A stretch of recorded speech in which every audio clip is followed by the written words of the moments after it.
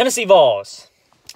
You guys have had a talk with me about all this all year long. I said it didn't matter who you play in the first round, you're going to lose. When I saw you draw Oregon State, I was like, man, I should second guess this. Oregon State's a little suspect. I mean, they've got the Pac-12 on a lucky streak or something. It's the Pac-12.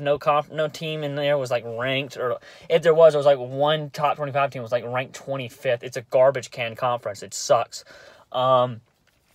And I told you all year long, I don't care who you play in the first round. I'm picking you to lose. And I don't know if I did. I've made a few brackets.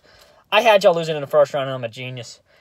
Tennessee was a terrible team this year. Now, they were a terrible good team. I don't know if, how you want to say that. But as the final score breaks, this shouldn't be too shock.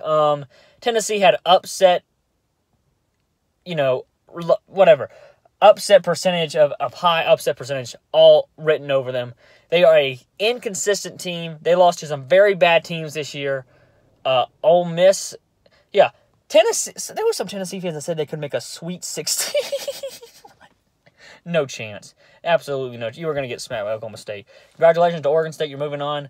This shouldn't shock anyone. Down goes the Vols.